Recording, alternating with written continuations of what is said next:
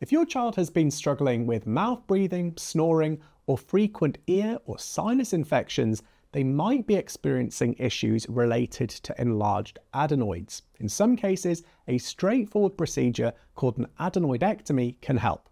In this video, we'll walk you through what adenoids are and their role in the body, why an adenoidectomy might be needed, what happens during the surgery, recovery and aftercare, and finally, the potential risks to be aware of.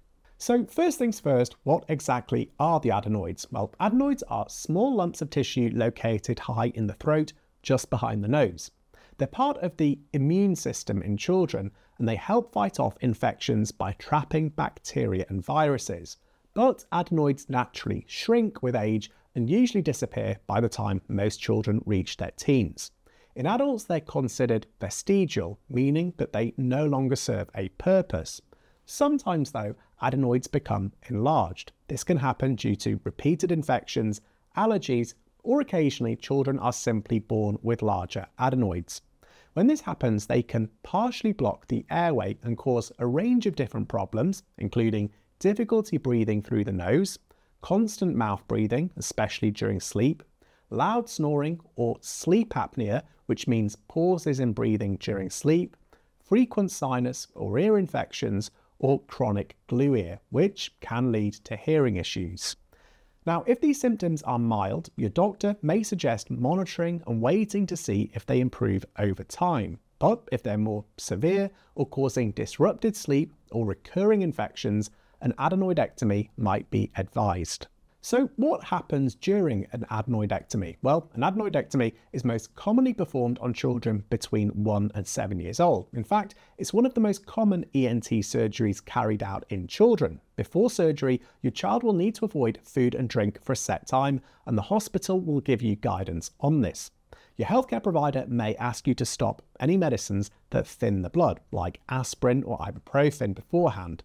Now, on the day of the surgery, your child will be given a general anaesthetic, meaning that they'll be put to sleep and they won't feel anything. The procedure is done through the mouth, so there are actually no external cuts. The surgeon carefully removes the adenoids using a heated wire in a technique that is called electrocautery to try stop any bleeding.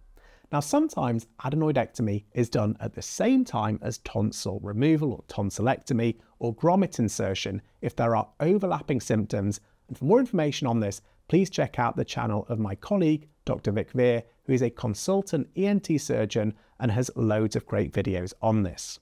So what about recovery? Well, the surgery usually takes around 30 minutes and most children go home on the same day. Once the procedure is over, your child will be monitored in recovery until they're awake and able to breathe, swallow, and talk.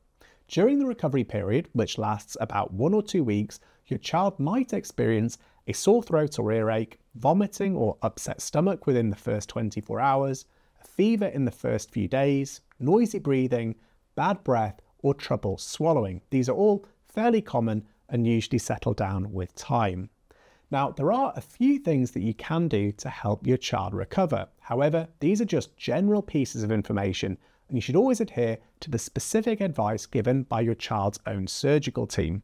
So the first thing is to keep them off school or nursery for at least a week, to avoid crowded places or smoky environments to reduce the risk of infection, to offer soft or cool foods like yogurt, ice cream, cooled soup, and mashed potatoes following surgery, to avoid spicy or acidic food, so things like lemons or oranges, which can irritate the throat. Encourage fluids to help with healing, and this is really important because while they probably don't want to drink, it's really important to stay hydrated, so regular small sips of fluid are important. And finally, use paracetamol or ibuprofen as advised to manage pain. Now, a quick but really important note is to never give aspirin to children under 16 unless prescribed and specified by your doctor. So what are the risks of adenoid removal? Well, adenoidectomy is generally a safe and routine procedure, but like all surgeries, there are some risks. These might include bleeding at the site, which very rarely might require another operation, infection, which can be treated with antibiotics, a reaction to the anaesthetic, changes in the voice, though this typically settles within weeks, persistent or unresolved symptoms, and in very rare cases, the adenoids may grow back. Finally, when should you seek medical help after surgery?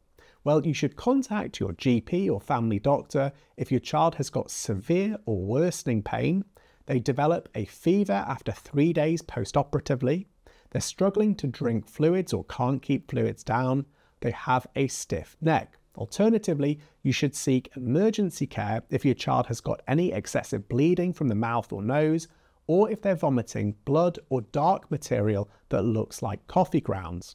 So to sum up, an adenoidectomy is a quick and effective procedure to treat problems caused by enlarged adenoids. It can help children to breathe more easily, sleep better, and reduce the number of infections that they might experience. Most children typically recover quickly, and they go on to have fewer health issues as a result. For more information, you can visit trusted sources of information, which I've included links to in the description box of this video. And as always, speak with your own healthcare provider if you've got any questions, because this is just a general educational resource. Please also feel free to like the video, share it, or leave any feedback in the comments section below to share your own experiences. And until next time, take care and bye.